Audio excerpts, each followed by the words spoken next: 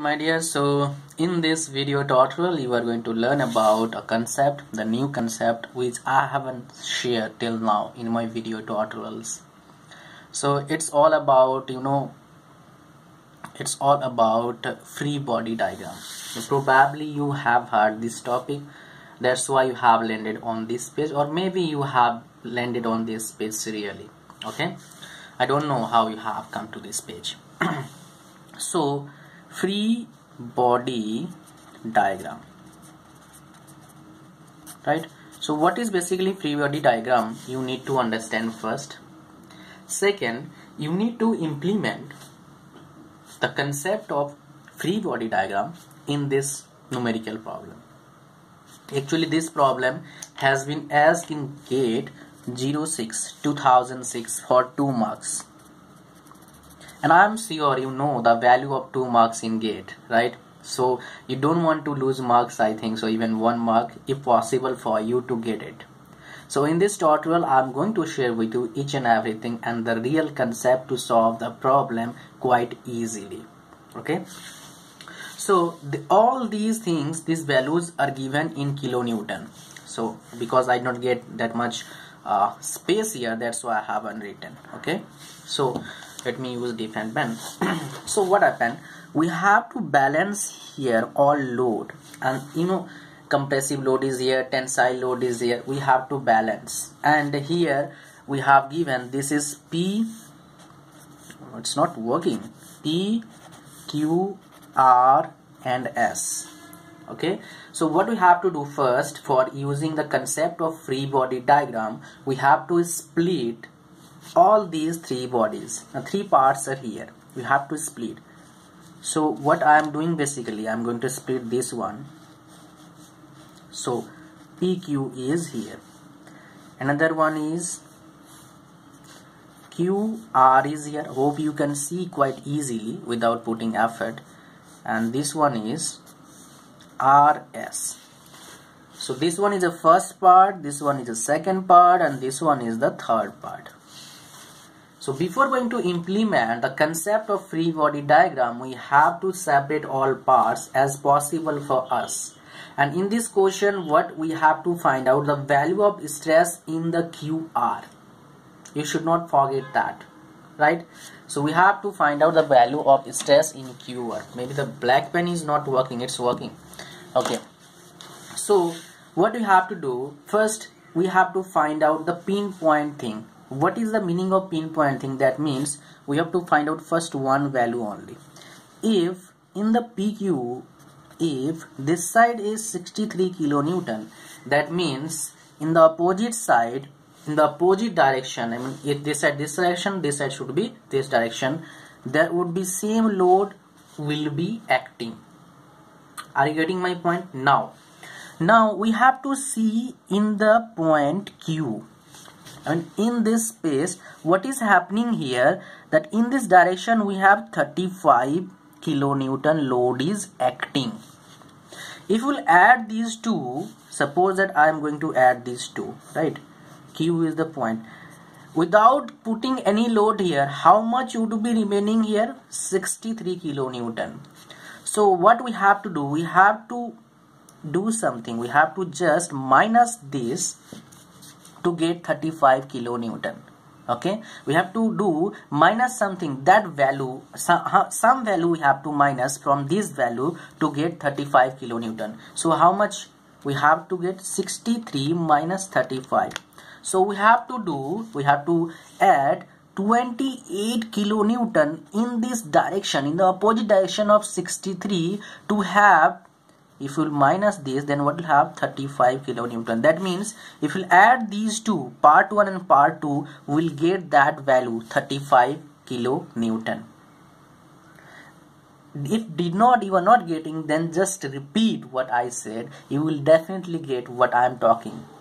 Once you understood this concept, then free body diagram is nothing for you. It's just like that. You can easily solve problem in this topic. It's really simple. Once you will understand the concept which I have just taught, if you understood it, you can easily solve the problem. It's quite easy, man.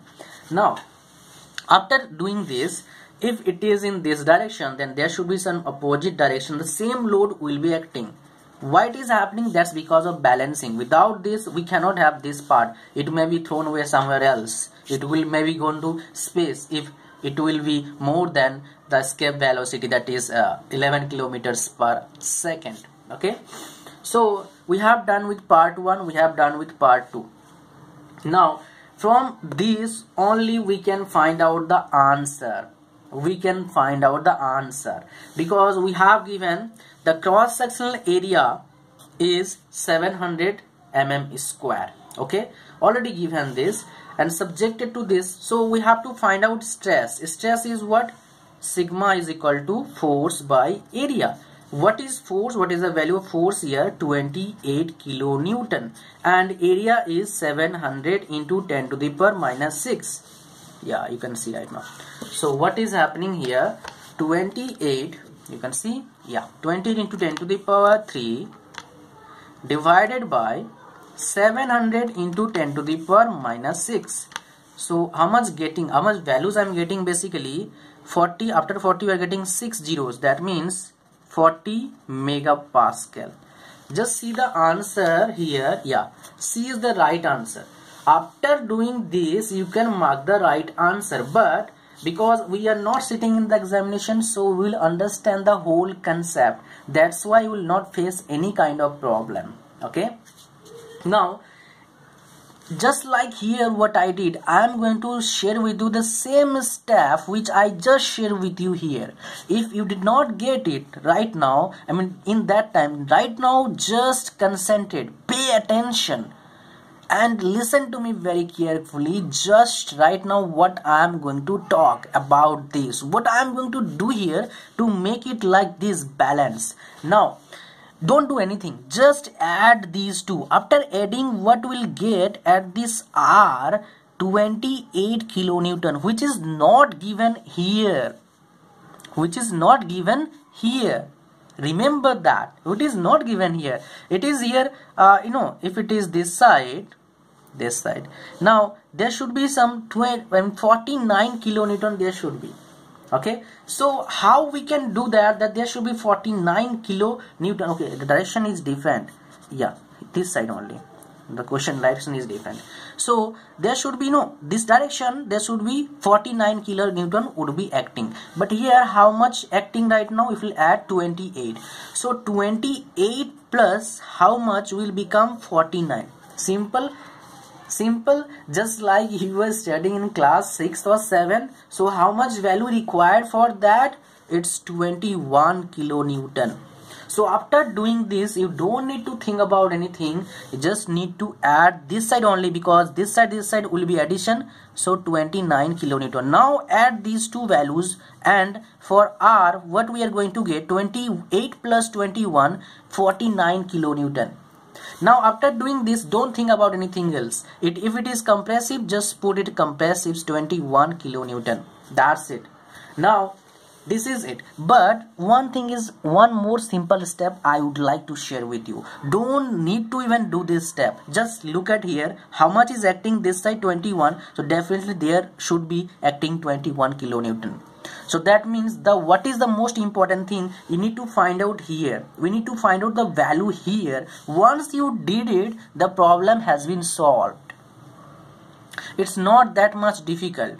Well, they in GATE, I think they have asked right now. In 2004 also they have asked the same question from this free body diagram. Well, I'm not going to repeat that question because that question is quite easy, and this one is also easier as I have shared with you till now. I mean in this video only. So this is really simple. Okay, so how to get all these things together in you? I mean how to get all these things, how to remember? The thing is that you need to know how to balance things. Once you will come to know how to balance, then it's easier, because almost everybody knows what is the formula of stress, what is the formula of strain. If you are going to write GATE examination, definitely you know, I think so. Even 12th class student can tell you the formula of stress. But what make you difference from, what make you differ, or what make you out of the crowd? that is practice. If you will practice a lot the problem by using the formula, you will have different concept to solve the problem. So this is all about practice, and of course the concept you need to have to solve the problem. I hope you understand something from this video. Thanks for watching. See you soon in my next video. Bye bye.